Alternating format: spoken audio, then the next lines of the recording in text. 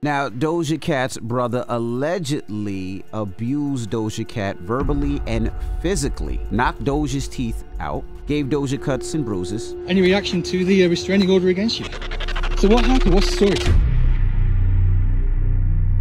Doja Cat is in danger. Her mother is trying her best to protect the pop singer from her older brother after her brother had attacked Doja Cat and knocked out her teeth. He's also being accused of choking family members, making threats, and stealing property.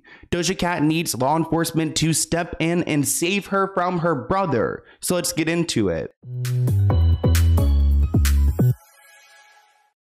I think we can all admit that Doja Cat is an interesting artist, and lately she's been pushing this whole satanic vibe, and I don't know how I feel about that, but I don't want to talk about that today. I want to talk about her brother. She has a really toxic relationship with her brother, and I want you to hear what she's saying, what he's saying, and how it's gotten so violent. I really did not see this video coming because Doja Cat's brother allegedly knocked out her teeth, claims their mother. So this is really a family affair. Doja's mom has been involved in this altercation with her brother. Now, I don't know much about Doja Cat's family, so let's just do a quick Google search. Here's her father, who actually is an actor. It's so interesting how you see these people in the industry and they like always have some type of connection. So this is her father here. Then we've got her mother here. She's got a lot less presence online. We don't have as many photos of her as we do her father. Then right here, we've got her brother Ramon, who we will actually hear from in a moment because he is responding to these court documents with these really outrageous claims. So now that we know the family tree, let's get down to the story. Doja Cat allegedly was physically and verbally harmed by her big brother, or at least that's what their mother is telling the judge. According to new legal documents obtained by TMZ, Doja's mom, Deborah, filed for a restraining order against her 30-year-old son, Roman. In her filing, she makes some serious accusations. So Deborah, Doja's mother, is the one that's taking this to court, but Doja is listed as another person who needs protection from her brother Ramon. Reason being is that the mother, Deborah, claims that Doja had her teeth knocked out by Ramon. But that's not all, because Doja's mom also claims that Ramon has given Doja cuts and bruises and destroyed and stolen some of her property. Sounds like an op, not like a brother. Sounds like he's like, they've got some, feud right here. Quote, Ramon has destroyed and stolen property. Ramon has verbally assaulted her in a very degrading and demeaning manner. Ramon has made her feel unsafe and traumatized. As for her own safety, Deborah claims that Ramon physically abused her and threatened her multiple times over the past year, claiming the most recent incident happened earlier this month. Now, I do question what is going on with Ramon. Does he have some mental health issues? Is he in like some psychosis? Why is he so angry and abusive to his own family? Well, the evidence must be damning because a judge partially granted the temporary restraining order Friday, pending a January 31st hearing, but stated there was insufficient good cause shown in seeking protection for Doja and the singer could file on her own. So he's saying, okay, mom, you came to court, you pled your case, we will protect you. But if Doja wants protection, then she's gonna need to, come here herself. The petition said that Ramon, 30 years old, has allegedly abused his mother 3 to 10 times recently and several times in the past. And I think it's really telling when you look at the past because Deborah actually filed a restraining order from her son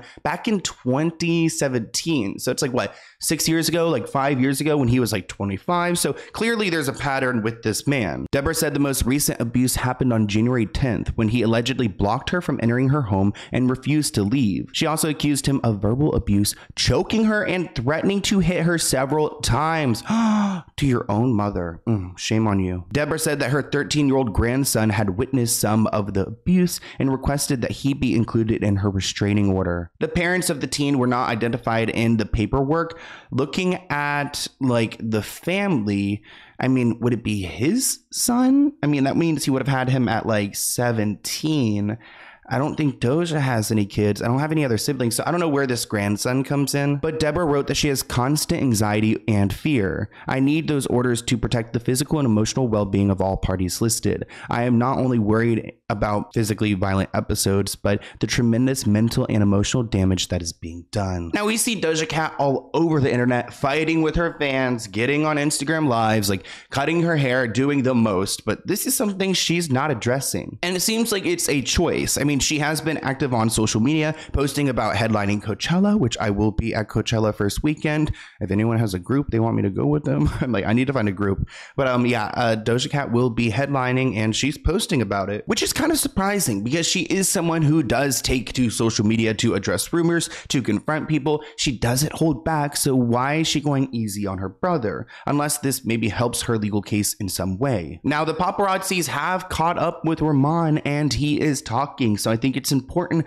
that we hear what he has to say about his case. What's going on, bro? How are you? Any word on what's going on with you and your sister and your family? They're saying that, you know, you knocked her teeth out. That's the accusation. The singer, Doja Cat? No, I don't know that. Have you got anything to say to your mother? Or not? What about your sister? Is he saying he doesn't know who that is? Okay, already off to a bad start. To the restraining order against you? No, I have no restraining order against you. Are you denying what happened? Yes. So you did not hit your sister, you did not knock out her teeth? I haven't seen anybody in years, bro. What are you talking about? So what happened? What's the story? No restraining order against you, sir. We can see the legal documentation. But also, who caught up with him? Like, how did we know he was here? How did this moment come about? Did he call them? Who called? Is it true you got violent with your mother?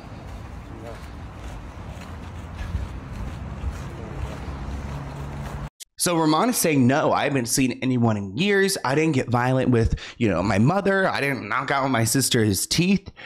Part of me, I don't know, but I'm not buying it. Something like seems a little disingenuous, a little bit dismissive. And if, Doja Cat's a public person. Deborah knows this. Her husband is an actor, was an actor. I think that this is probably something she really does not want to do, but had no other choice because clearly this guy is not taking even an ounce of accountability. So I would be scared as well. But let's go ahead and open this PO Box package item. It looks like it's from, actually, I don't know. It says it's from another Sloan. So maybe your name is Sloan. And even though it's radio, I don't think it's a radio. Hopefully it's not something scary. I get so scared sometimes opening these. So we've got this hat right here. It says, to keep your head warm this season. It says Jazzy on it. And there's this picture. Is that supposed to be me? Is that, you guys need to see this. Is that me? Wow. Cute. Look at this. Oh my God, I don't know why I was so scared. This is some book magazine type thingy. Cute. I love that. Hold on. Dear Sloan, I firstly want to thank you for all that you do. I was so scared in the beginning. And I think your name is Sloan too, which is so cool. I was so nervous. I was like, I don't know. You guys know, so I have all my PO Box package items. They go through a security measure, but also at the same time, I have had, do you guys remember? You probably don't because this is not out there anymore, but someone sent me a drawing of my dog, which I've gotten a lot of those before, but it was having its head cut off. That was really scary. Okay, back to this. Firstly, I want to thank you for all that you do to bring light to important subjects we as a culture may not see. May you stay safe and continue your great work. I'm sorry to hear that you run into trouble as far as reporting. Your fans are here for you. As Johnny Cash said, what's done in dark will be brought to light. Keep bringing them to light. I have for you my first book, Jazzy Mag, cute, with my website, jazzymag.net. And it looks like you can get it on Etsy as well, Jazzy Mag by Sloan, which I think is so cool that your name is Sloan. Varnock. Wow, I think that's so cool. I wonder if you were a guy. I don't know. I feel like you can't even ask gender anymore, but usually Sloan with an E at the end is for the female version, I guess, of the name. And I never seen someone without the E, and you don't have the E. Wait, is this you? Oh my God, there we go, answer. Hi, Sloan. So my middle name is Sloan. But this is great. You're a comic artist and cannabis grower from California who currently lives in New York. I love New York. Oh, when I'm in New York, sometime we should catch up or something. Okay, awesome. Catch up we know each other. But I love to meet you guys. I remember back in the day when I lived in Florida, I would tell you if you're in this city, I'll be here from this time. If you want to go and get dinner, this is awesome. Thank you for sending it to me. It's so trippy. I want to have it on display on a table. But thank you, and I'll see you in a new video soon. Bye, guys.